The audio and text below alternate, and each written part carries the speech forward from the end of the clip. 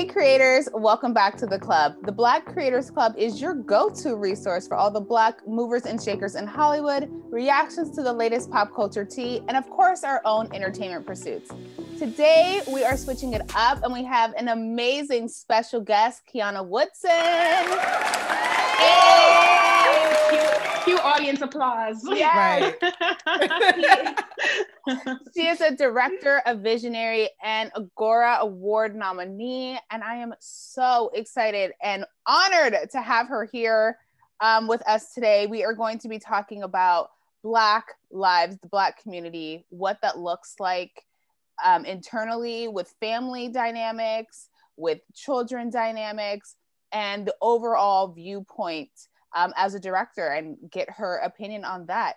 We are going to then get into our game that we call, Are You in the Room? Or Are You in the Hallway, Darling?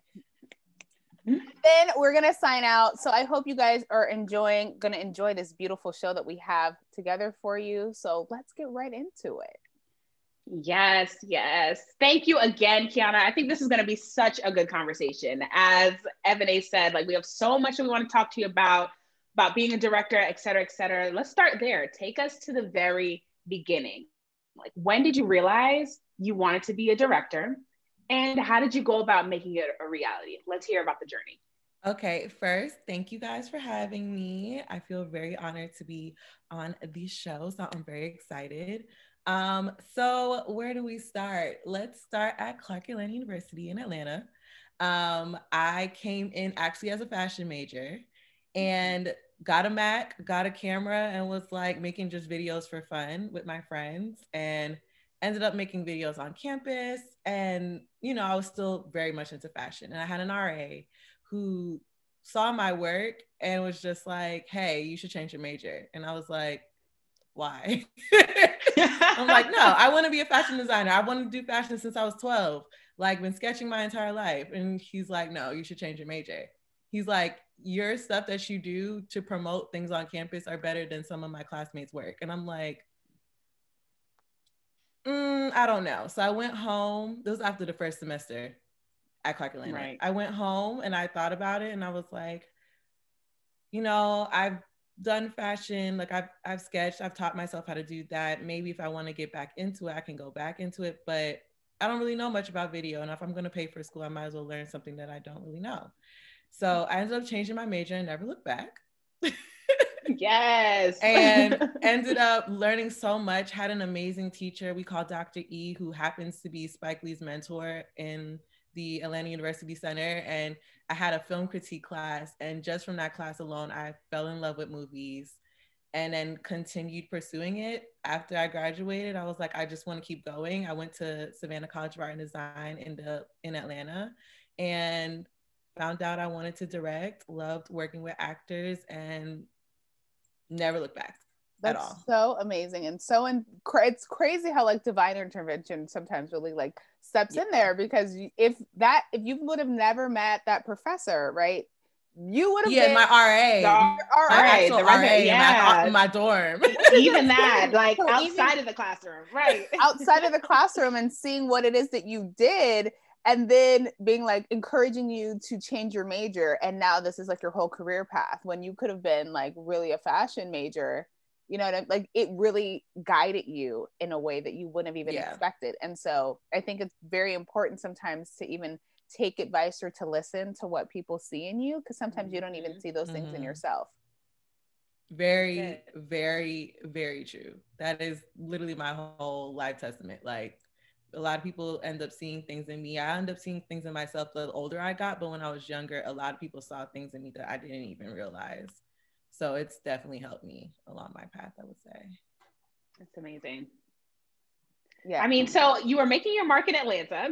Let's talk about that. You went to Clark, went to CAU, which, shout out to the HBCUs of the world. Like, you definitely did your thing there. But now you live in Los Angeles. How would you compare? Because now we're hearing, especially this whole Black Renaissance happening in Atlanta. Shout out to Tyler Perry, et cetera, et cetera. How would you compare the two locations, director standpoint?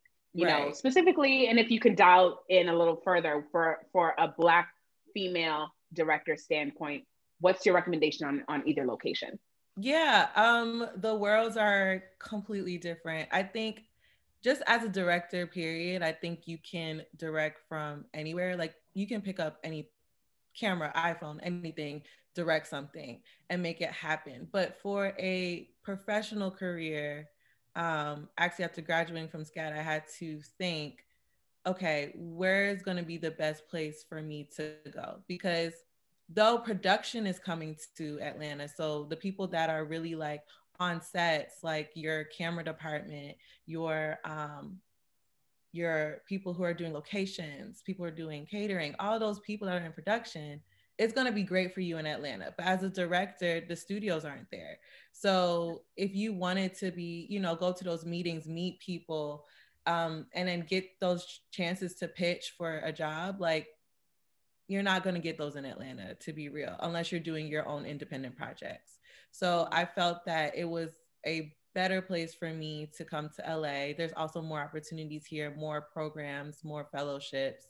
And I was like, if I'm going to actually want to work as a director and not just, be a PA and try to work my way up, which is not bad, but that's just not a path that I wanted to take initially.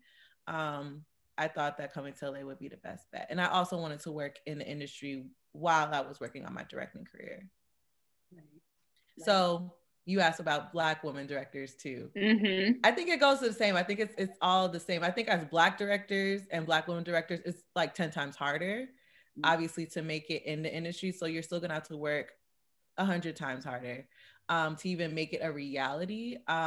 It's just that you'll end up a little bit with like a little bit more opportunity here to actually make it happen. Can you go into that? Like, I guess as a Black director, as a Black person in the industry, like what exactly makes it harder for you?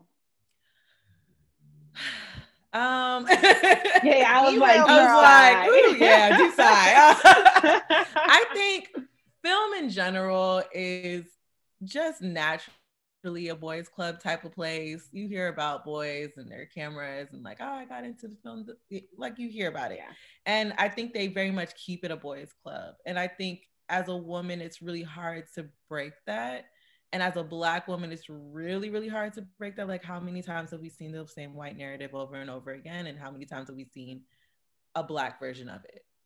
It's like, it's hard to make that a reality. And I think being a Black woman and coming from that point of view, like you're just always going to have a wall up against you again in any industry. And I think it's just extremely hard to do it, I think, in this industry. But you still have to go for it. And I feel like if I was in Atlanta, I think it would be way, way harder for me to make that happen because it's already a wall against me. So if I can at least go somewhere where there's at least other people doing it and I'm seeing it way more and I can connect with someone that might be able to help me along, or I can end up in this fellowships for, Black women, that there are a lot of those here. I can at least go for those or work with other creators. And I just feel like it's just more of a hub. It's just a better opportunity all around. Hopefully that answered your question. Oh, 100%. 100%. That does. I think that, being in the industry, it is difficult. And to even, add on with seeing the white narrative and like a different narrative as a Black version, I for whatever reason, whatever came to my head right now was like Curb Your Enthusiasm, 30 Rock, right? And then you have like the Black, like, what was it? The Black sketch show that was on like HBO. Yeah, Black Lady sketch show. Mm-hmm. And then there was like, Akila and I talked about this before. It was like Black AF, right? And I feel like the response time that you get on any of these things. Oh, look, people are already calling me what's happening. They ready. They ready to chime in. On Listen, what they're like, let me get in on the podcast. Let me be here. But yeah, so I think like the Black version of those types of shows, and I'm thinking like the response to them is so different, right? Like you have 30 Rock and Curb Your Enthusiasm. It's like, oh, those are classics. Those are up here, award winning, Emmy nominated, blah, blah, blah. But then on the Black side, I don't know if it even if you right. There's a complete disconnect. It makes me think of Friends and Living Single. Like, right. People don't even think Living Single existed. And I'm just like, Living Single came first. What are you talking about? the idea for Friends, I mean, no offense to They said anybody it. else, but it came first. Like Yeah. the idea was the white living single, like, and it worked, and it came that way. And the way they market it is totally different too. Like, it's just, they add, like, I'm going to keep bringing up this wall. There's like a wall in front of Black content that white content does not have. Like, even goes into career, like it's just going to be a wall. And I think this, we probably talk about later, but just talking about now and the times that we're in and how the wall looks like it's actually coming down, which is exciting, because for so long it's been up and it's been blocking us from having those chances to share our version or our narrative that's unique to our our community. Yeah. Well, you know what? We can deep dive into it right now. Let's have a fluid conversation about 2020 and the complete.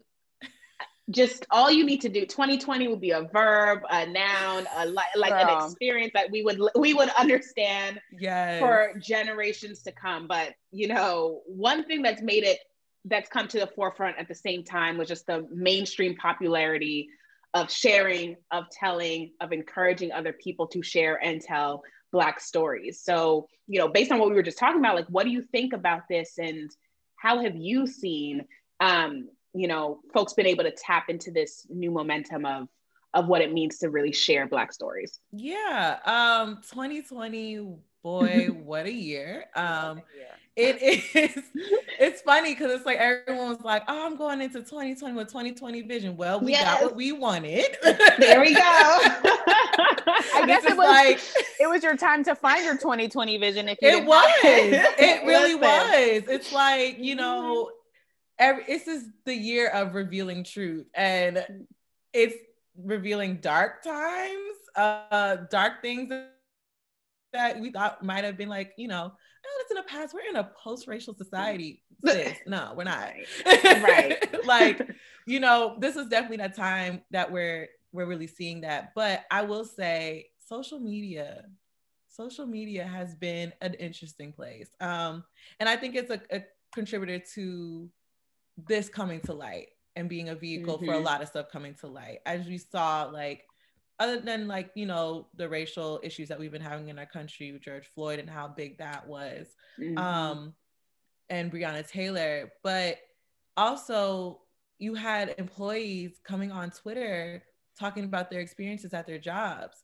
We've had people, over the last couple of years, Oscar is so white, that hashtag, going off every year and being like, we are holding you accountable. And, I think after everyone was putting up their Black squares, I think people were really like, hey, let's take a moment and see like what more we can do. I mean, for some people, I'm sure it was like, let's do something that's going to, give us a little pat on our back.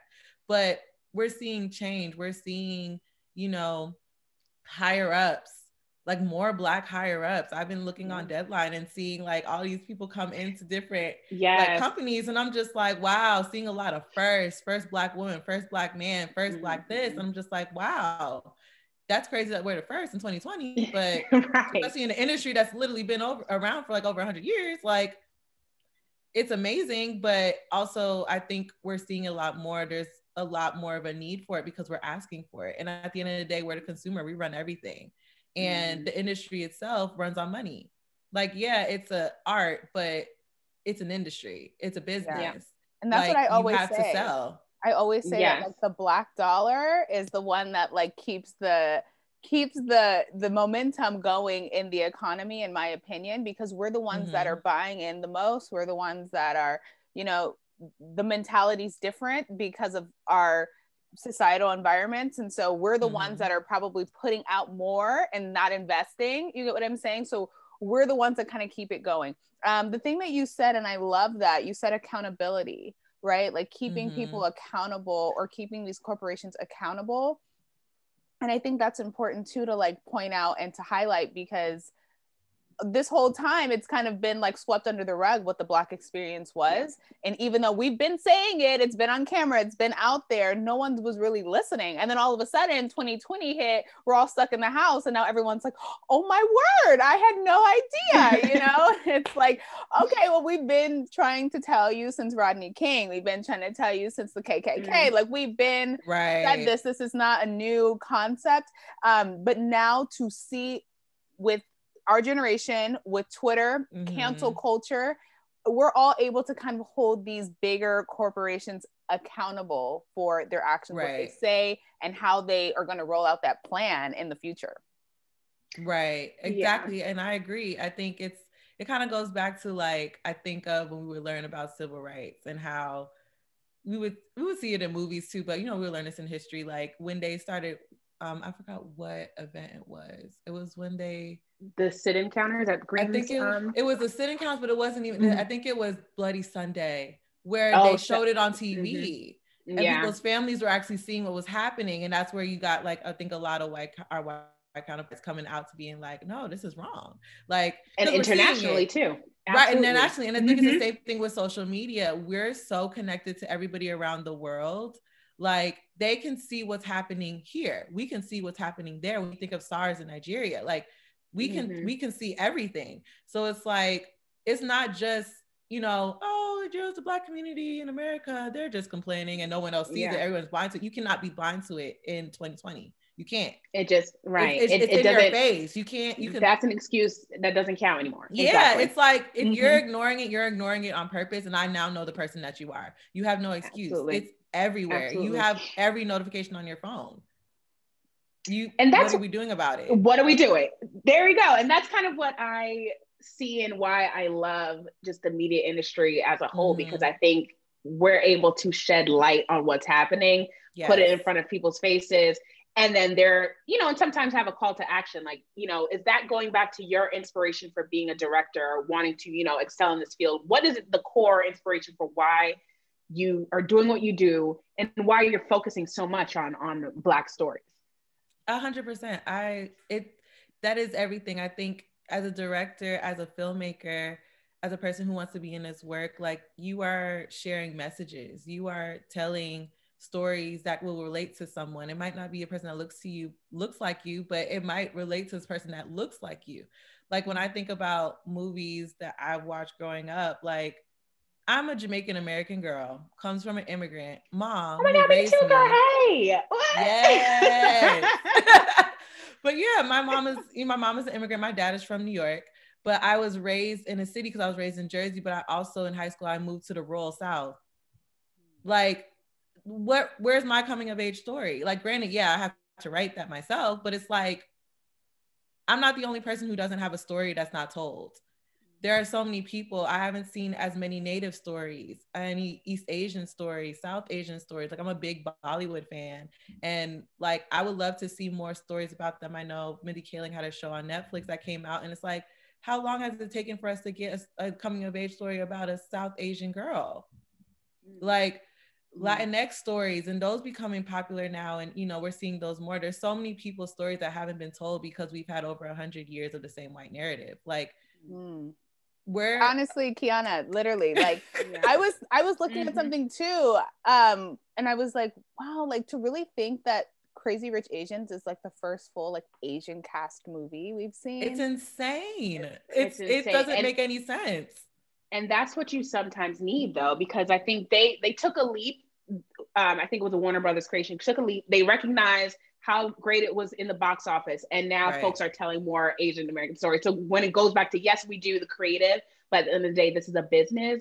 And so I think as much as we're saying we want to see these stories, our voices matter too, our stories matter too. I am still curious at what we need to do from a business perspective to showcase that, you know, it's actually important and it makes revenue enough for folks to care more, because it's not a social cause. Like, sorry, the media industry is not a social cause. It's a business that happens to be focused on entertaining folks. And so I don't know, I think that's the age-old question. And it perhaps goes back to what Ebony was saying earlier in terms of just the Black dollar and potentially spending more on Black related content and folks showing up more for Black related content so that we get the numbers up. Who knows? But we are. That's the thing. It's like, it's not even anything that we really have to figure out because it's something that has been proven time and time again. The success of Crazy Rich Asians, the success of Black Panther. Look how surprised they were when Straight Outta Compton came out, and then they were just like, wow, people actually wanted to see this. What do you mean people wanted to see this? It's NWA. What are you talking about? Like, it's true. It's true. It's like, why is this a surprise to y'all? Y'all are trying to keep the same people and try to use, no offense, but Tom Cruise in every movie. Like, there are so many other people that we want to see. We want to see new people. We want to see new stories. You're right. Like, we can't keep staying with the same approach. We can't reboot everything. There are things that can be told. There are stories that haven't been told. Like, and we're going to come out for them. If we see ourselves in a movie, we are going to come out to see it. Look at the Bollywood industry. They make more movies than Hollywood does, like, on any day, like a ridiculous amount. And they're like a crazy $1 billion industry. In India, look at their YouTube numbers. YouTube, like, yes. India runs YouTube for real. Korea, like K-pop, that's music, but still same thing. If you're seeing yourself, you're going to support it.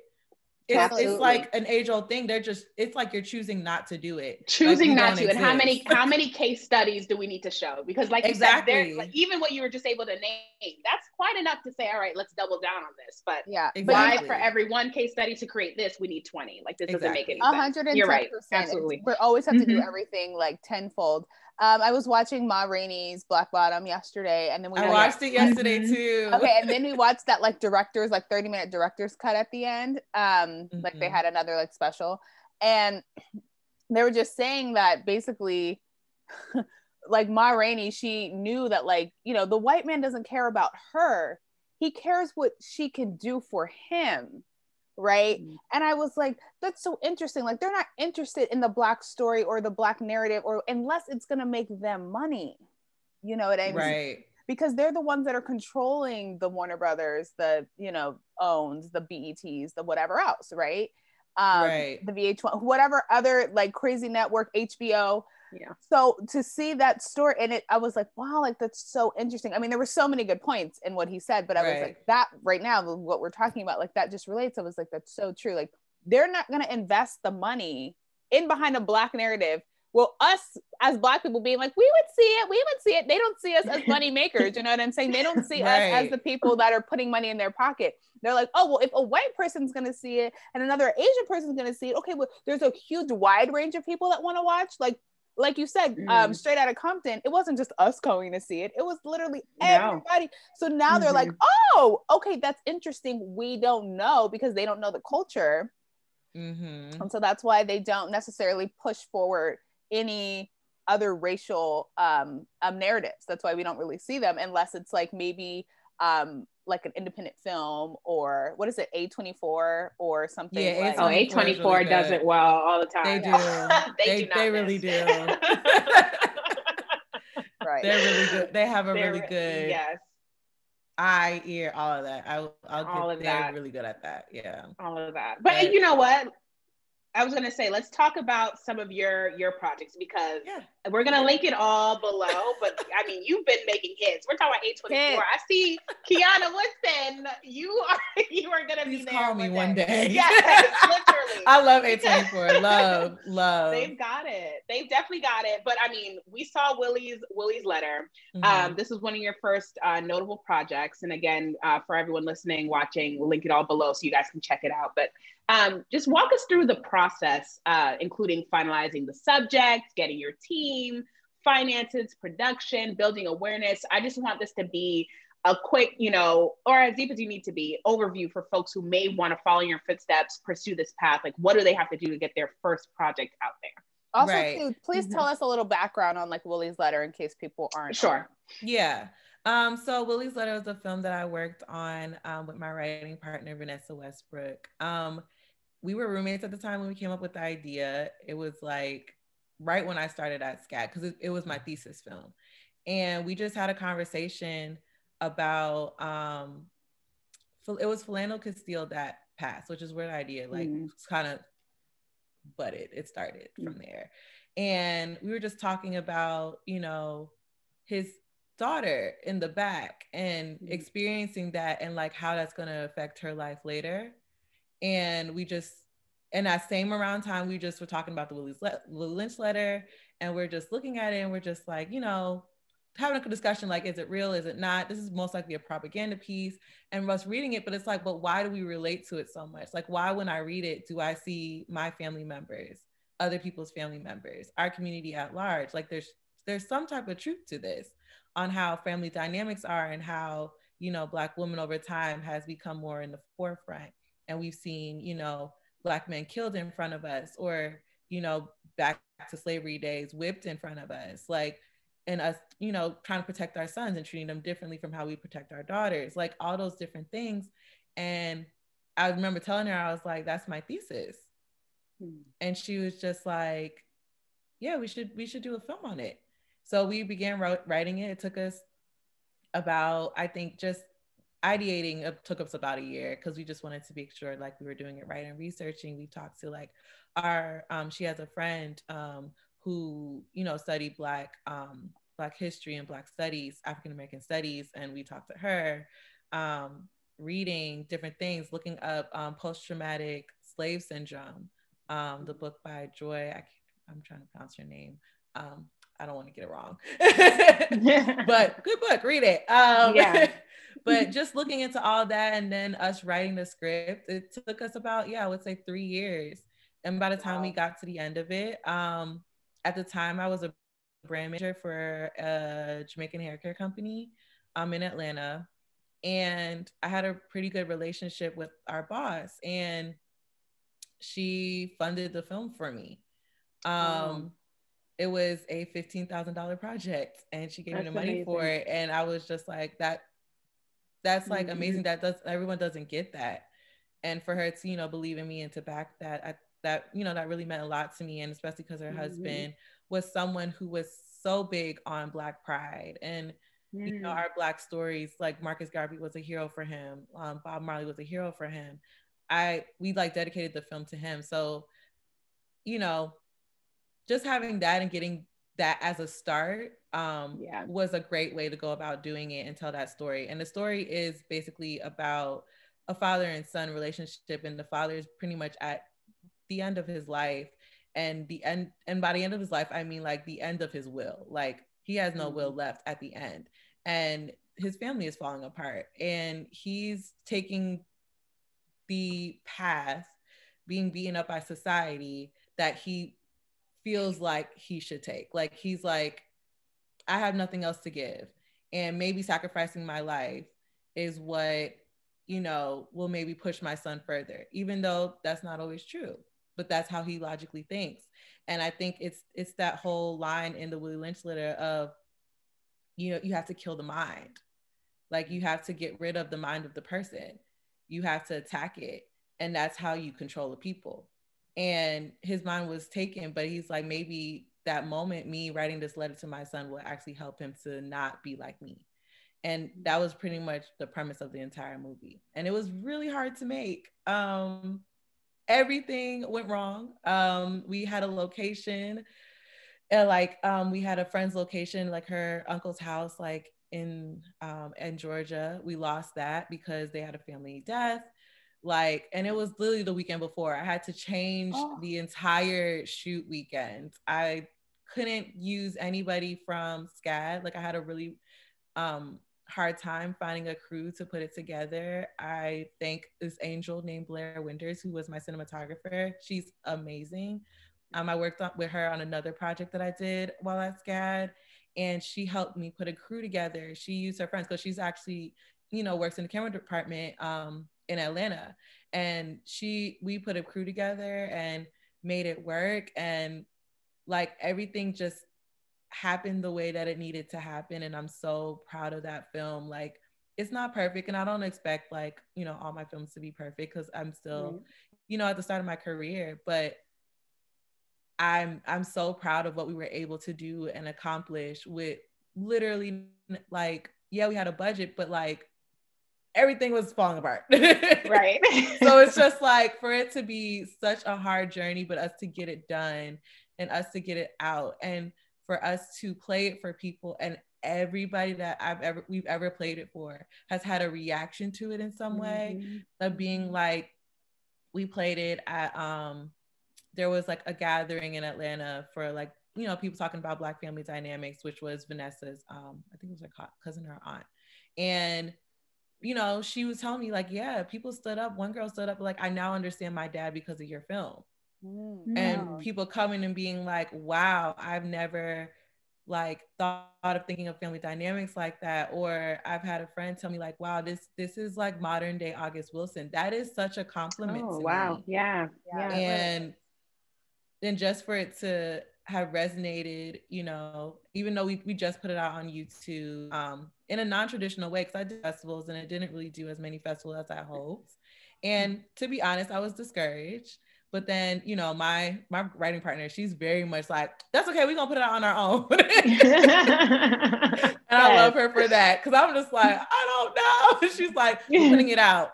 And we put it out with someone that she knew who was from, you know, the AUC, and he has a channel called All Urban Central. And we talked to him and he's like, yeah, I want to share more Black creators and more filmmakers and put them on here, because he has a page that, yeah, it's like a shade room, but it's 1 million people on there. Crazy. So he was just like, yeah, I'll put it on there for free. And we did, and it gained 20,000 views. Nice. That's people that have watched it. And then in the comments, there's like 100 comments about people talking about, wow, that was amazing. Wow, that resonated with me. Like, people really getting the message, and that's really all we wanted. So for me, that my art, I just want people to feel something and to really watch it and take away something from it. If I don't give you anything, then what was the point? So honestly, you said so much and it's so deep, and I like want to dive in, but I wanted to just rewind a little bit when you were saying that your you had someone to kind of donate or invest in your project, the $15,000, right? If someone doesn't have that connection, right. Yes. What would have been your plan B? Okay. Right. Plan B would have been definitely crowdsourcing. So like using your Kickstarters, using your GoFundMes, like you will really be surprised how many people support you. And those are hard to do. Like those, like you have to have a strategy to definitely get money from people. But I feel like if, you know, you make your campaign, honestly, be creative with it. Like I always think my favorite campaign has been Dear White People before the film was made, not even the show, like the film. Oh, like, what did they do? He did a concept trailer. So he literally was like, I want to show people what it is and make it feel like a trailer that you're not going to see. Like, where's the movie? So he got his friends together and he really he shot an actual trailer, and it got people's attention because everyone was like, what is this? Like, what is this? I want to see this. I want to see this. Yes. And he got the money to make the feature. That is so creative. So, that's so creative. That's like the Fresh Prince, the new remix. Yeah, exactly. It works. It works because it was the best. Yeah. If you put it out, you're just like, hold on. I visually can see it and being like, I want to see that. And if you don't give money to donate to make it happen, it's not going to happen. Right. So it kind of gives people an incentive to be like, all right, no, I want to be a part of that. I want to make that happen. Last Black Man in San Francisco, that was also a campaign. I remember waiting on that movie for 4 years. Yeah. Like they came out with it and it wasn't even, it was like a concept trailer. But they just had the protagonist, his name is, I'm blanking right now, but like he was just riding, you know, through the streets on a skateboard and telling the story. Like, and that was it. Yeah. But it made you look at it and be like, what is this? This is beautiful. Who made this? Like, I want to see this. And it got so much attention that he, you know, Sundance helped him come up with a short after, and then doing the film through Sundance and it coming out. Like, you'll be surprised what you do with just shooting something small and then it becoming something bigger than it is. Like, you just have to be creative and try to prove to people like, I can make this happen. Right. And you doing a small trailer or some type of segment is going to show people that no, they can make this happen. If only they had the budget, they can make that happen. Because if you can do something without anything, then give me a budget and watch what I could do with it. Love that. Right. Akilah, do you have any other questions on like her process? because I was going to jump into the project. So I want to right. No, I think, thank you, girl. But I think that explanation, the biggest thing was the idea, the finances, and getting it done. And I think you did all three and you shared all three. And I feel like, by project to project, I'm sure it'll be different, but at least for this first notable one, I think, guys, if you guys listening have any questions, send it over and slide in the we'll DMs, definitely honey. have a conversation. Slide in the DMs. But no, this was really good. One thing I would want to ask before you jump into the projects, though, is just thinking through what kind of projects you take on. So before we dive into that, I want to just have more of an understanding of that. I know when we chatted beforehand, you mentioned the idea you want to be able to see yourself or see, yourself pretty much in other people's work, the other people meaning the writer's work. Can you just elaborate on that and talk about how you decide which products you want to take on from which ones you pass up? Right. So I think from the work that I've done and what I wanted to be ultimately was a writer director, but I also enjoy directing other people's work. And I believe that to be a good director, in my opinion, is to see yourself in the work, because it then becomes personal. So especially when you're working with another person, like I know we'll talk about projects, but I'll bring up the Aspire project that I work with Nakia Stevens and Damn Right Originals, which is Endangered. She wrote that project, asked me if I wanted to direct. I read the project and I was able to attach myself to it. And I know that by reading it, I was like, okay, this is about a couple. They're about to have a baby. I don't really have kids or anything like that, but it does tap into fears that I felt like I have with bringing children into the world. And I think fears that most people have especially Black people, have bringing children into the world and the dangers and what that looks like. And because I know it tapped into my own fears and thinking about, probably when my parents had me and just trying to see myself in that and being like, if I was having a child today, how would I feel? And knowing that it aligned with their feelings, I felt like, okay, I can direct this. I have a vision for it. I can make this personal and give you feeling to the viewer who's watching it. And if I feel like I can do that, then that's what I'm going to do. I've read projects before, like I've been asked to do projects and like I didn't see myself in it, or it didn't resonate specifically with me and I passed it. And that's hard to do because it's like if someone's paying you for a project, you're just like, how much? But for the most part, like I was saying before, for me, it's like I want my art to speak. Like I want it to have a message and say something. I don't want to just make films just to make films. Like there's a business side to it, yes, but it's very much an art to me. It's very much a form of expression, a form of, game changing in the world or something. Like I want it to do something. Like if I don't feel like it's going to do that or it doesn't attach to me personally, then I feel like I'm not the best person for it. Someone else can do that. That might actually have a attachment to it. So that's just how I look at it. I just make sure that I can see myself. I can really drive home the vision the best way possible. Yeah, it's real. I think that, when you start any project, having a vision is like the number one thing. Yes. Right. You got to have a vision somewhere to figure out what direction you're going in, because if you have no relatability to the subject matter, it's like, how are you going to carry it anywhere, take it anywhere, have it relate to people, understand what the audience is? So there's so many different elements into that. So I applaud you on staying true and strong to yourself and sticking into projects that make sense to and feel good, because like you said, when people are paying you, it is hard to pass up money and be like, nah, I'm not going to say, I'm going to say yes because I want to get paid, but like really I'm stressed because I have no idea what the heck I'm doing on this project. Right. So to have integrity, especially in like this business, applaud. Yeah. And even to your vision point, I wanted to just say quickly, like as a director, your whole entire job is vision. Yes. So if you have none, then it's like, what are you directing really? Are you just going to be like, oh, I'm just telling directors where to go? Because they don't need you to do that. They're actors. Like tell actors where they need to go. Right. But like they're actors. They know what they need to do. But if you have no vision for them to leap off of or to like add the environment that they need to flourish, then it's like there's no point in you really being there. You're just telling somebody what to do. And that's not, I don't think that's what directing is. It's a collaboration. It's more of you being like, this is what I see. This is how I want this world to be. And I want you to be able to flourish in it and bring that character to life. That's your job. So if there's no vision and you can't attach to it, then it's you're going to feel it in the finished project. You're going to be like, I don't connect to this because it's not personal. It doesn't feel like you're giving something of yourself to somebody. Yeah. And I feel like and the viewers might also see that too. Yeah, they're going to see it. They're going to be like, I don't okay, this doesn't really have any heart to it. I think we've all probably seen movies or shows where we're like, all right, that was weird. Yeah. Okay, I don't get it, but all right, it's fine. But to go back to Willie's letter, because I know we touched on it a little bit. When I watched it, some of the emotions I felt or words that came to mind were impactful, strong, deep, and short, right? Because all of these were like short films. And I know that there was a mention of blind spot. Right. So like, so things that you can't see, but maybe others can. Can you explain that phrase and how it like ties into the message overall of Willie's letter?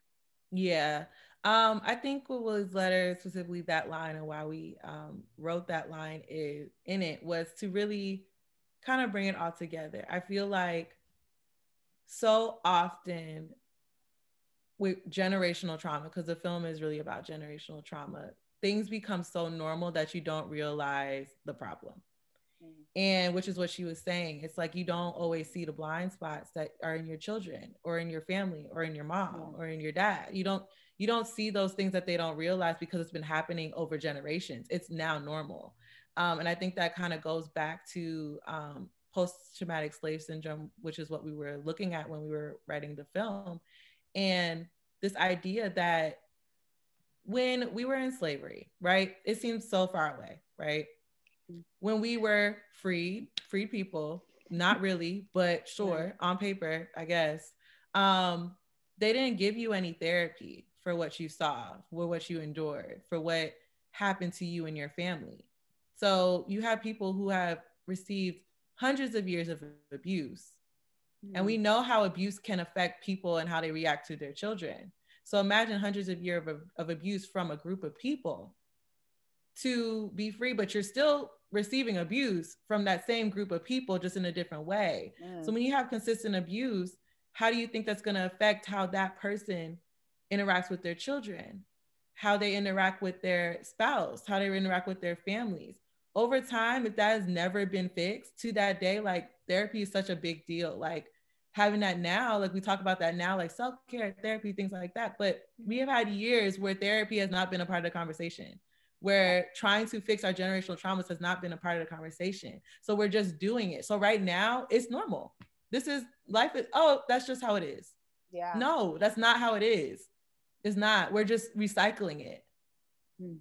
So it's it's 2020 and we're removed from it, but it's still very much there. The things that our ancestors were going through are still passed through us because it's just coming down through the family. And I think it's when you're somewhat removed, I was going to say when you're somewhat removed from it, because yes, it was, years and years and years ago, generations ago, I should say. So you don't personally see what happened, but you're able to tell those stories, you're able to tell kind of the effects of it. It becomes harder to treat as well. So, I mean, that's a great way. And I feel like now I want to rewatch it with that in mind, because, first of all, that sounds like a great book I should look into, but also just the idea of it's hard to treat. It's hard to treat. It is hard to treat. I think it's sad. And I think often, like, I know, like, the conversation is like, oh, I'm tired of seeing slavery movies. True, same. Right. I think we often don't see effects of slavery in movies. And that's what we want to do. That's what we need to see. That's what we need to see. That's what we want to do. We're like, we don't want to, it's like, okay, we're doing Willie Lynch's letter, but we don't want to tell a slavery movie. No, we want to show the effects of slavery.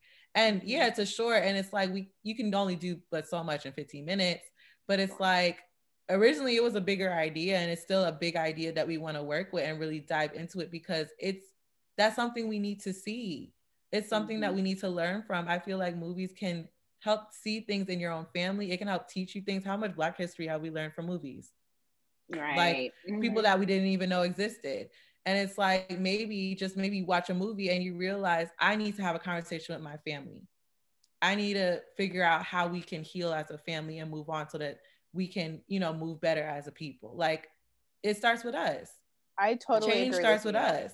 Kiana, 110%. I have to say, just to add into your point, when the whole Black Lives Matter thing was going on and the beginning of quarantine, and we're on a phone call and we're all upset, right, at work, because we're like, oh my gosh, like, I feel this way, I feel that way, and everyone and every race had an opinion, and didn't know how to handle it in a way. For me, I felt okay, like, I have an opinion because I'm a Black woman in society, but like, for me, I didn't necessarily have that whole, like, I had a different Black experience. So for me, I didn't grow up with like Black history and like knowing everything, all the nuances of everything. So when all of this started happening in quarantine, I was like, oh girl, like, I was like, Tulsa, like, this sounds so like, this sounds so bad. No, it's not bad. It's not bad. I'm like, Tulsa happened. Wait, what the heck? Wait, we burned down a whole city. Wait, what is going on? So I was like, so I literally, when Netflix and Amazon was like highlighting all the Black content, I literally went and was like, let me watch all the Malcolm X movies, all the this. I was literally in there just watching 13, that was directed by Ava DuVernay and created by, I was like, literally, I've watched it at least 3 times now, right? And to give such a different perspective, it gives me such a different energy with viewpoints, right? And things that my mom would say back in the day, like, oh, you don't trust this, don't do this, be careful about this. Oh, mom, you're crazy. And now it's like, wow, like, even the stuff my mom experienced, my mom's in her 60s, right? These things that she experienced, I'm now seeing exactly what she was talking about. So I think the effects are long-term. And I think seeing that in movies and learning through movies, because that's how we all see, we're all on social media, we're all this, I think that's a great way to continue to push the narrative.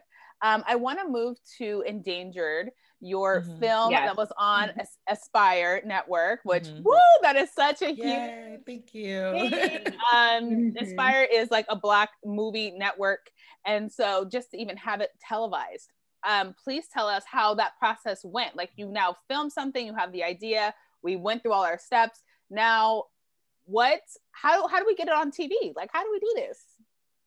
And if you can share the quick log line too of Endangered, again, we'll link it, but just so folks listening would know what it's all about. Yeah. In short, Endangered is about a couple that is at their gender reveal party, and they're really just talking about the fears of having a child, and if it's a girl or a boy, how those fears differ, and also how they're the same.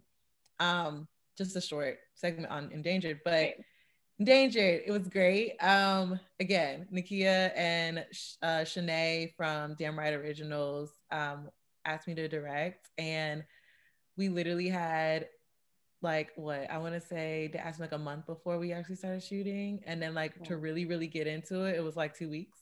Wow. And we shot it in 2 days.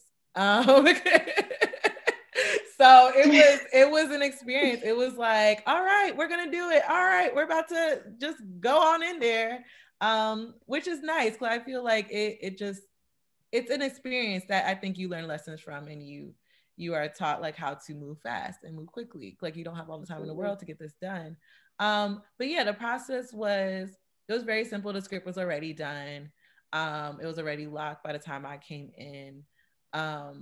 We were trying to get casting squared away when I was still going in. So trying to get everybody that we wanted, trying to stay true to like the vision that I gave them. I came in with a lookbook basically on what I saw for everything, where it comes from set design to clothing to visually how I wanted to show with lighting, the edit, different things.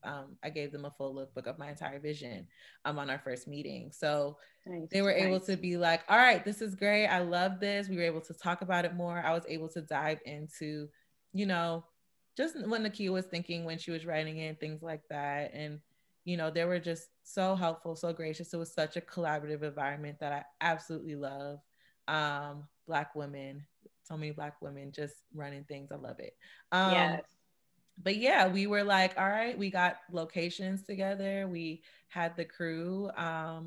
I worked with an amazing team, amazing cinematographer and everything, and we went and shot it, and we're in post for a while because I wanted it to be perfect. We were in post for, I don't even know, probably like a month. Not 2 days. Okay. Yeah, not 2 days. No, because I know Adrian was our editor. And I know he was just like, oh yeah, I'm about to edit this and it's going to be fine. It's going to come out. And I was like, no, here are my notes. Yeah. And it's like, and it was great because it wasn't just me, like Nakia and Shanae also came in like, here are our notes. Like we wanted it to be as perfect as we can get it. And we worked really hard on it. I think I spoke to Adrian every day. Wow. Every day, like multiple times a day, being like, he'll like set me up in a corner and show me things. And I'm just like, let's do this, change that, move this around. Like, how do we do this? Like some parts of it, I composed myself, like for music, because we didn't always have resources because we had a budget, but it wasn't, too big of a budget. So some things we had to do ourselves. So I was like, I can't that honestly leads me to my question of like, how much as a director do you actually have your hands on post-production and pre-production? Like how much as a director, like if someone was listening, like what is it that you actually have your hands on? Yeah, I came in at the end of pre-production. So more so just crafting the vision, how I visually saw it. That's when my part came in. Production was all throughout it, of course. And then post-production, I was heavily involved. I definitely made sure that anything that I saw, anything that I visually wanted, I vocalized it. I make sure to speak to the editor often and, make sure that the cut was something that I was happy with. Like if I wasn't happy with it, I did make it known and I vocalized it. And, we worked through it and got it to a place that I absolutely love the film now. And it came out, it came out as a project that I think really resonated with people. And that's really all I could ask for. Yeah, I loved it. Because even when we were, it was great. And I think also from the perspective of both of us too, you're talking about your vision earlier, like, we don't have kids or anything of that nature, but at the same time, it's, you could, or anything of that nature. Nobody is in the bushes, but it was still very, very relatable. And I think, that's what made it hit home for all of us. So from there, from, post-production, deciding on the, how it would end up looking as a full package, how did you go from there to Aspire? Yeah, did someone have a connection or? Yeah, so it was already with Aspire in the beginning. So okay, even in the beginning. Yeah, gotcha. So they have a deal with Aspire to make shorts for them. So I'm not sure how many they have a year, or how long the deal is or anything. I don't know the details, but Aspire was there in the beginning. Aspire was on set with us. We also had a McDonald's sponsorship as a part of it, which you see the McDonald's fries in the beginning. Right. McDonald's was on set too. That was fun. Just they had, a food stylist there and they had like a representative who made sure that we got the shots the way that we did. I know we didn't want it to be, we didn't want it to feel too commercial, but we wanted to still, honor the sponsorship of the film. So that's good to know. It was an experience. Yeah. So it sounds like the Damn Right Originals already had a contract with Aspire, and then to help with, money and budget and whatever, they brought on a sponsorship, which was McDonald's. Yeah. Okay. So like that's a great way. So all you aspiring directors out there, okay, you get your little contract together and then you get a sponsorship, honey, to help you. In the movie, there was like quotes. You said what?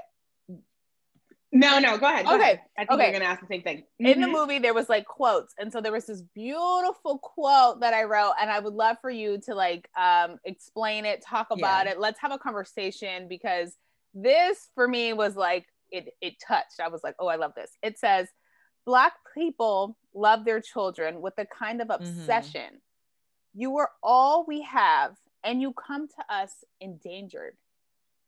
The quote was by, I don't want to say her name wrong. It's his. It's him. Yeah. It's amazing. So it's from the book Between the World and Me. And that was because, remember, the script came from Nakia. So that's a quote that inspired her to write the entire film. And it's one of those quotes that kind of like kick you in the gut, where you're just like, ooh, yeah, which is true. we do come as Black children to our parents as endangered. Like anything can happen to us. It's like you have the things that happen to children all around the world. Like anything really can happen. You can, diseases can happen. You can have disabilities, things like that, which is nothing wrong with those things. But like there are things that can happen to your children. They can pass, But I think as Black children, we have a very unique danger, is that someone can judge us and kill us. Someone, as a Black woman or as a woman, someone can kidnap us. Even black boys can be kidnapped. Like we can get kidnapped. We can be taken just for being Black from our parents, just because of our skin color. And that's just an added nuance that's just like not everybody can relate to. So it's one of those things that it's a fear, I think, of all Black people, if you have kids or not. I feel like some people have a really, really crippling fear of having kids because of those very reasons. You don't want to bring a child in this world to suffer. You want to make sure that if you're bringing a child in the world, that they have, the room to flourish. But it was something that just resonated with me when I read the script. I think as viewers too, it was powerful. And I think it's also powerful to know that sometimes what you read or what you experience in one quote can become the basis of an entire production. And words matter, and what you say and how you put your things out in the world can inspire others to do the same sort of things. I mean, I know we can talk about your projects all day, but I do want to jump to a generalization before we go into our game. Just understanding for folks, again, who want to do what you're doing, who are inspired by what you're doing, or want to be in the same realm. Like if you can share, some bits of advice for those who want to be up and coming directors or in the field, for them to go on and do what they need to do. Right. Yeah. So I do want to give advice before Endangered really quick. I just want to give a shout out to Rafa, who is my cinematographer. And I'll talk about that too. And just like things for directors and pairing with good cinematographers. And holding on to them.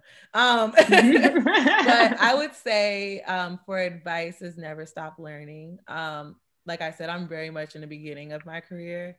So like watch movies. There's so many videos on YouTube that you can watch about process and other directors, and, listening to interviews and learning from them. I'm really much a huge fan of Barry Jenkins. Ridiculously huge fan. Because Moonlight came out when I started at SCAD, and it was like captivating for me. Like that's top 5 for me, like best movies I've ever seen in my life.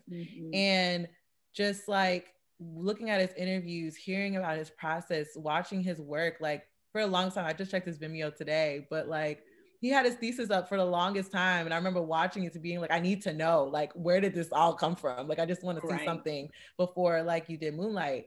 But watch everything, read. If you're like me, I like audiobooks. I fall asleep sometimes when I read, if we're going to be honest. But audiobooks work for me. I like to hear people talk. I like to, try to dabble and learn more, take on opportunities that you probably wouldn't have taken. Like Stop Killing Us was another film that we worked on. Yes, please talk about this. Yes. Talk about Stop Killing Us, because honestly, when you told me it was a silent film, I was like it's like a silent film. Okay. She was like, it's silent until the end. And I was like, oh boy. But it honestly, I was surprised. It was beautiful. I felt frustrated. It also had a great flow to it, even though it was silent, the way you had the music and the transitions and the rewind at the end. Please talk about that, like, creative idea. Yeah. That was amazing. Yeah. So taking on like things that you do that you probably wouldn't have taken on. So I think after coming off of Willie's letter and Aspire having full-blown teams and full-blown crews and getting used to that and being like, wow, this is amazing. Like, obviously having a crew is amazing because we really shouldn't be doing everything. But coming on with that, like Terry Abney, who wrote Stop Killing Us and also is the main actress in the film, she's also my line sister. So she was like, Kiana, we're gonna make a movie. And I'm like, okay, Terry. And she's just like, all right. I'm like, so like, do you have a crew or anything like that? She's like, no, I have one camera person. And I was like, okay, like, do we have lights? No. Okay. What do we have? We have us. I'm like, all right.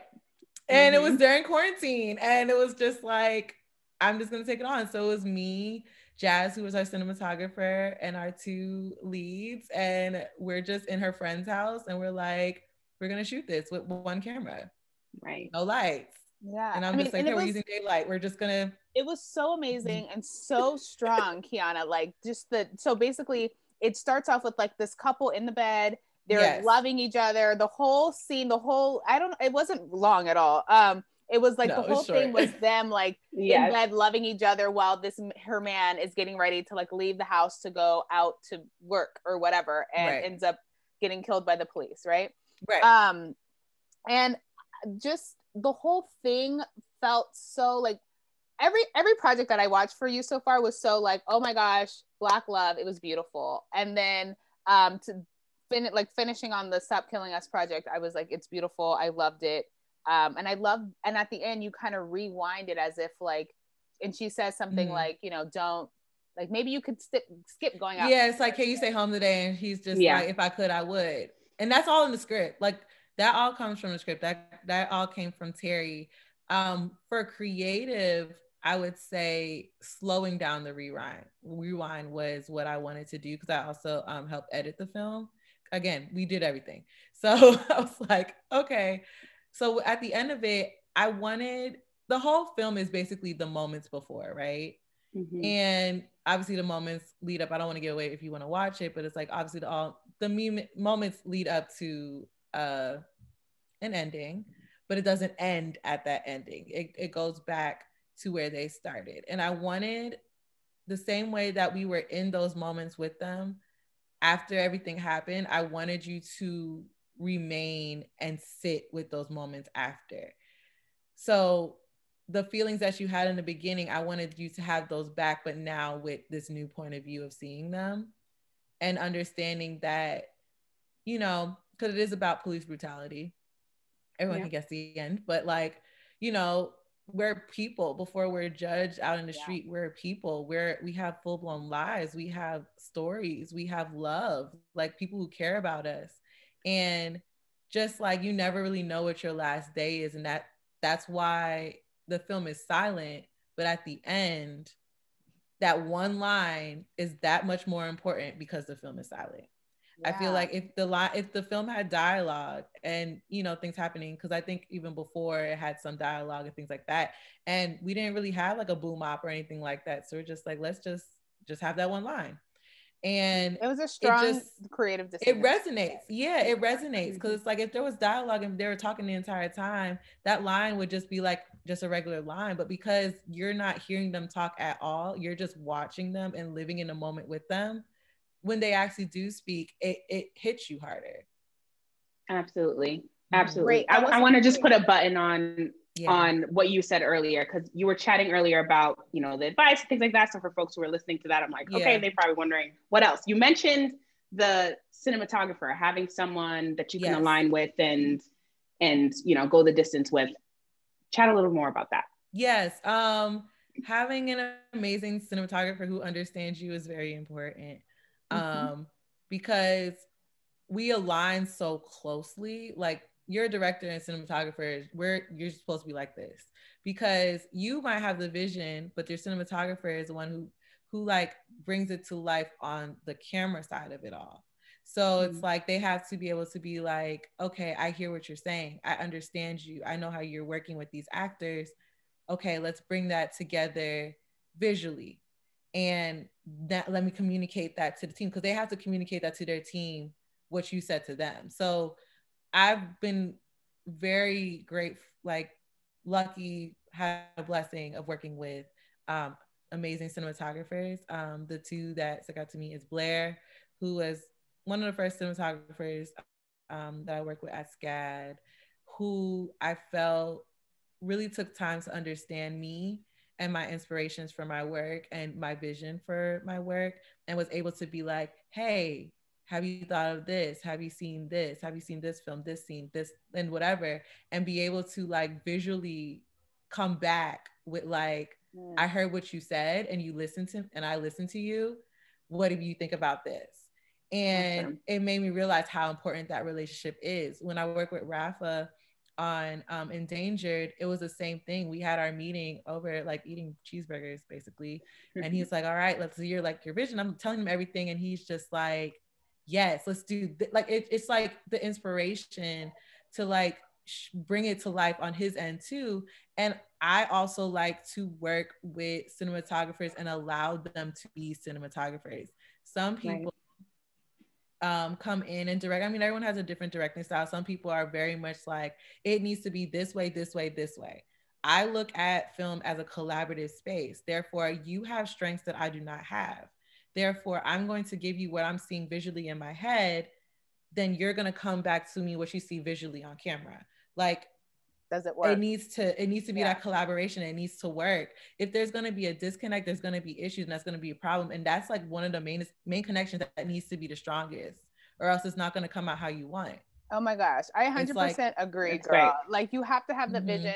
That's why Akilah and I, we be coming with the visions, and I love her because we'll come together and like nothing is a crazy idea to her. Like, I'll be like, no, let's get tattoos, let's go paint the sky red and get like, you know, jewelry and like, you know, promise rings. She was like, yeah, girl, let's like, nothing is crazy to her. We're both extra, and in that way, it's like I love her for that. And Akilah, tell us what else is extra about the Black Creators Club, girl. Tell us what else. Tell us. Read all about it. Extra, yes. Oh, God. So our quick library, we want to let you guys know, we worked really hard to do this show. Yeah. The best way that you can repay us is to share this show with a friend and to subscribe to our YouTube page or listen to us on Apple Podcasts or Spotify Podcasts, everything at the Black Creators Club. When you do, please comment, rate us, subscribe, as I mentioned, to the show. We also read fan shout outs and questions that you may have on air. So if you can email us at theblackcreatorsclub@gmail.com, we'd love to get in touch with you. And with that, honestly, we had such a great time learning more about you. It comes from a, you know, director perspective, when it comes from your projects. Again, we'll link everything out below. But we want to give people a little more of a taste of how much you know when it comes to the industry as a whole. Ebony, let us know about the game that we're about to play. Let the listeners know, and let Kiana know, and we'll jump right into it. All right, you guys. So we are playing, are you in the room or are you in the hallway? We are bringing this game back. Okay, honey. So basically, Akilah and I are going to go back and forth, and we're going to read log lines from movies, TV shows, and you are going to guess, or you're going to say whether you would want to be in the room, in the writer's room, directing this project, or would you rather be in the hallway, and meaning like you'd pass on it. We're also going to allow you to guess what the log line is. So we're going to read the log line, and we'll allow you to guess what you think the show or movie is. If you don't get it, we're going to tell you at the end anyway, so don't worry. But okay, Akilah, start it off. No pressure. Okay. No pressure at all. Okay. You're not just gonna tell me like, watch everything. Oh Lord, here we go.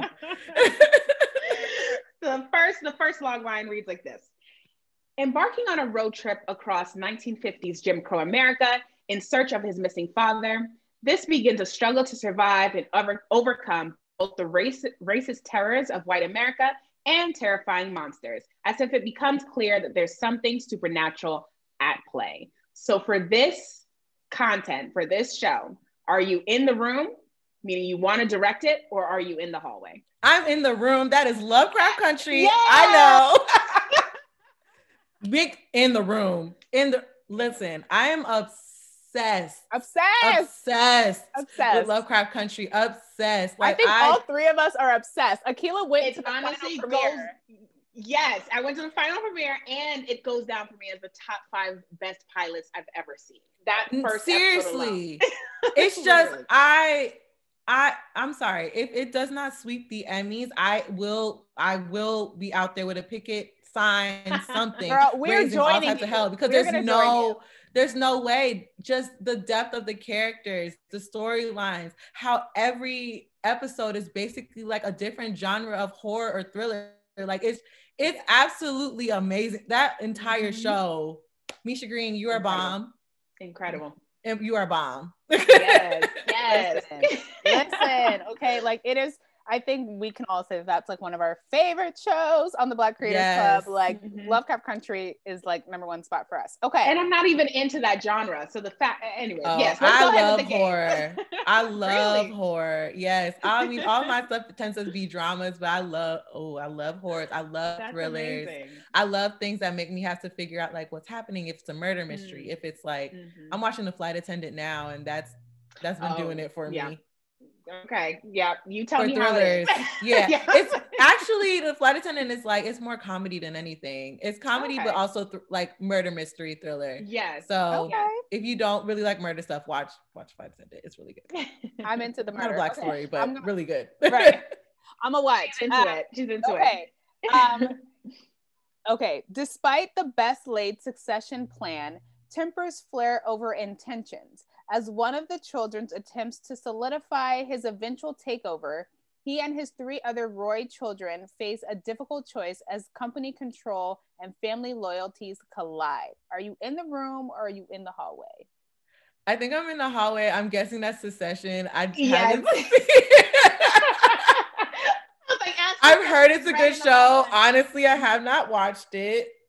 But I'll be in the hallway. I think it's a great concept, but I'll be in the hallway. I feel you, girl. Again, can you see yourself in the work? I get you. Not really. I love that show though. I see my future self in some capacity. That's all that matters. Let's go on to the next one. Suddenly broke, the formerly filthy rich Rose family is reduced to living in a ramshackle motel in a town they once bought as a joke. Are you in the room or in the hallway? I'm in the room. I love Schitt's Creek.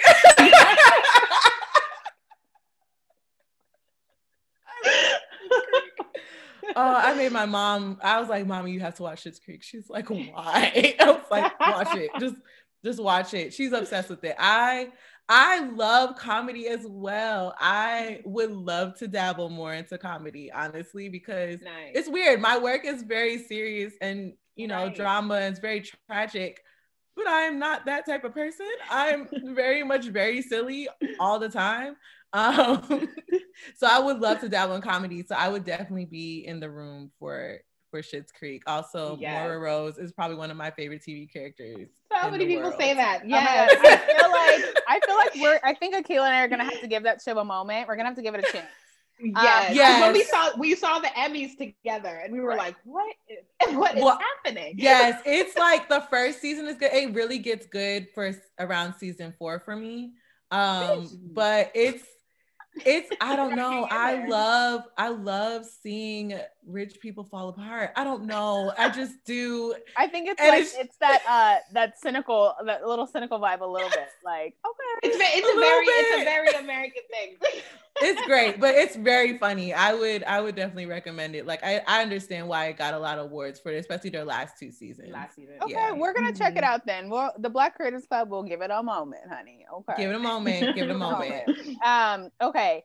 A young Black man is invited to visit his white girlfriend's parents' estate and soon realizes the family has a very dark history. It is very rare for we'll stop there. Has a very dark history. Are you in the room or are you in the hallway? Does that Get Out? Yes, girl. Nice. I'm like, Get Out. I'm in the room. Literally, I just want to be on the wall for Jordan Peele. Honestly, I don't even need to direct it. I don't want to direct it. Jordan Peele he was perfect. I just want to be in the room so I can watch Jordan Peele's process with coming up with that concept, writing the script, and directing that film, because I remember watching the trailer on like Facebook or something, and I was like, what is this? I need to see this tomorrow. And just being blown away by it. Jordan Peele is such a talent. He's such a talent.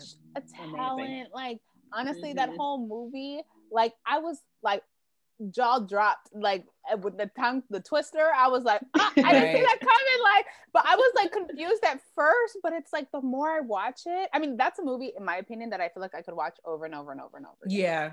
I can watch Get Out over and over again. But also, like, it's confusing because Jordan Peele, we're so used to seeing him in comedy. But the thing with horror is like you have to have that same type of timing, comedic timing, and like that timing that comes for horror films to where you actually get that scare or that feeling of anxiety, like it's all the same. So it's like, that's a good point. It transfers, but I was not prepared for that side of Jordan Peele. Yes. And then talking him in general. I was going to say most people probably weren't. Yeah, exactly. Like him in general gives really great, I would say, Black storytelling. Like yes, he does it. You know, earlier we were talking about budgets and stuff. Like, you know, they had a very small budget, small comparatively for that, and in terms of the returns that they were able to make, that was another comp to show, hey, movies like this matter. People would actually go to see it. So yeah, it's always proven if it's a good movie and it's a concept that resonates. Yeah, it's going to make money. It just is. If you back it, especially with marketing, things like that. Like I think Blumhouse does a good job of marketing their horror films and doing small budgets and getting like crazy returns. But like it works. It just does. It works. Yep. Absolutely. Okay, we've got a few more. So this one, set in Louisiana, this series chronicles the lives and loves of the estranged siblings.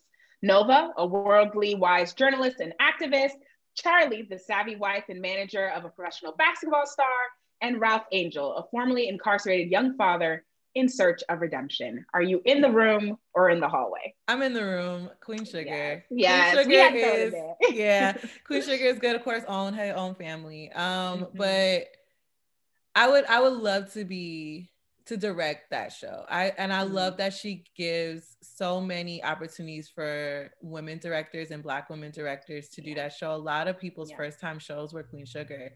And just to be able to just work with, I love Louisiana. New Orleans is my favorite city in America. Yes. I would love to use that landscape and capture it and play with it and have fun with that family. You know, I love Black family dynamics. So Queen Sugar is definitely up my alley. Yeah. It hits it all. Okay. The next one is 5 teens from Harlem become trapped in a nightmare when they're falsely accused of a brutal attack in Central Park. Based on a true story. Are you in the room or are you in the hallway? In the room. When They See Us, probably the hardest thing to watch. It took me forever to watch When They See Us. Yeah. I literally was like procrastinating. I'm like, I know I need to watch it, but I can't watch it. And then one day I sat down, I was like, you're gonna watch it. And the 4th part is what broke me. Like the rest of it broke me, but it's like the 4th part, broke me. But it's again a story that needs to be told, and we need to visualize it, and we need to see it from their point of view. It's like seeing a news article about, you know, the children, like at that time is one thing, but to actually sit with them and get to know their personalities and their lives and have that rooted in truth, to where it's like, you know, that this is like, it's not just dramatized, like these are these people's real lives and they're showing it to us just with actors and on screen. It feels different. You have a sense of empathy that just is overwhelming, and it's like, it becomes like your cousins, your children, your family that has to go through this. So I think that's the power of filmmaking in general. I think Ava does a good job of using the power of filmmaking to shed light on the things that we need to know and see. Yeah. It's the connection you have, like you were saying. Yeah. You connect with your cinematographer, how the film has to connect to you. It's that whole connection, because then it connects to us too. Akila, what's our last one, girlfriend? Yes. So, a heartwarming and emotional story about a unique set of triplets, their struggles, and their wonderful parents. In moments of love, joy, triumph, and heartbreak, revelations emerge from parents' past, while triplets discover deeper meaning in their present day lives. Are you in the room or in the hallway? We had to end it with this. This is us. Okay, truth. I've only watched about a handful of episodes of This Is Us. No, but you knew it. Okay. I knew what it was. It was because I hear so often, and from watching the episodes that I have watched, that the writing is amazing, and it is. Mm-hmm. I just don't want to cry every day. There are moments where it's like, I know I'm going to cry in this movie. Yes. And it's like, I don't want to cry today. So I'm not going to, or not in the movie. Meanwhile, like, I don't want to cry. I know everybody loves. Kleenex? I know everybody wants to watch. Everybody's in it, and the writing on the show is amazing. I think the storytelling of it is absolutely just beautiful, and just I did get into it this last season, but I don't watch it that much as some people do. I get you. Yeah. So this season is a little. I want to be in the writer's room of it. I probably wouldn't want to direct it. Even though I like the story times, I do like it. I think the writing is what stands out to me the most, because I feel like it's still network TV. Like, I feel like you can take creative liberties, but more my style would have been like, want to be in the writer's room to be like, how are you coming up with these concepts and diving into these characters and developing them? Like, that's most interesting to me when it comes to that show. Yeah, I think it's interesting. I think it's so interesting too, like, just to bring it back to like art form and like perspective, right? Like, I feel like the Black story, it's unique, but then I feel like it's always told in the most unique way, meaning like if it's in a play and it's theater, it's dramatized, it's art, there's abstract, there's hidden messages, there's always like Us with Jordan Peele, right? It was like this weird concept that no one understood, but it was like artistic. So I feel like us as people, as like our expression, like we're colorful, we're artistic, we're creative, and it comes off in a different narrative, and it looks different than like This Is Us, or like you know, a Notebook, the Notebook movie, you know, like they're like it's a different expression of getting a storyline out there. And I think for us as Black people, like, we're just really creative. I think that we're really dope, and I think we are. I think that, like, you know, we come up with things that aren't normal, and sometimes people don't understand it, but at the same time, like, that is like our art form. I think we're always been unique in different types of people. Like, look at Africa, like, that culture. We've had to be creative. That's like, our whole life has been set up for, like, we already started out being creative, and then it's like, it came in, it's like, all right, we're going to take everything from you. It's like, you have no choice but to be creative, but to create something else outside the box. So I think that is just in our blood. It's in our blood. And I think that's a perfect way to end it, because I think that was literally like one of my last questions, was just like, we've been oppressed and you know, taken advantage of and disrespected, but then it's like we always find a way to come back stronger than ever, or even keep moving, keep pushing forward. So in that respect, I'm kind of like, like it is creativity that gets us through it. So I love that. That's totally right. But you know what? This has been such an amazing episode with Kiana, and I'm so happy that she's here with us and shared such an amazing, strong story with all of her projects and the Black narrative, because honey, we need more of that in the US of A and all around the world. So Kiana, as an amazing director, where can they find you if they want to just hit you up for their next project, girl? Like, where can they find you? Yes, you can find me on Instagram and Twitter at Film Afro, which is Afro is spelled AFREAUX. I'm on there. Also, for my films, you can find Willie's Letter on all Urban Central's YouTube channel. Stop Killing Us, you can find on Terry Abney's IGTV, as well as, I think it's, I don't want to mess it up, but I think it's Female Art of the Future, or something. We'll link it too. It'll be linked. Also, I think it's on Independent Shorts too, but so it'll be linked down. And then for AspireTV's Endangered, you can go to AspireTVs.com or their YouTube channel to watch Endangered. Perfect. We're going to put all of those links below, you guys, because I'm telling you, these are projects you don't want to miss out on. They're short films, so it's not like you have to invest a whole lot of time in watching them, darling.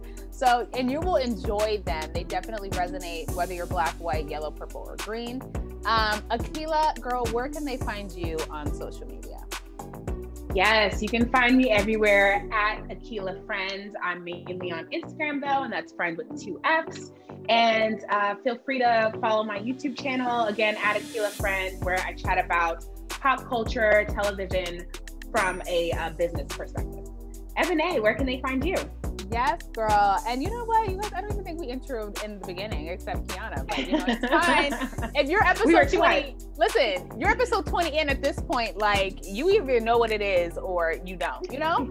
My name is Eben A. Chapman, and I've had a great time. You can find me on Instagram and on Twitter at Eben A. Chapman 12. And on Instagram, you can find my Millennial Visionary series where I interview Black entrepreneurs. You guys, this has been such an amazing episode. Thank you again, Kiana, for joining us.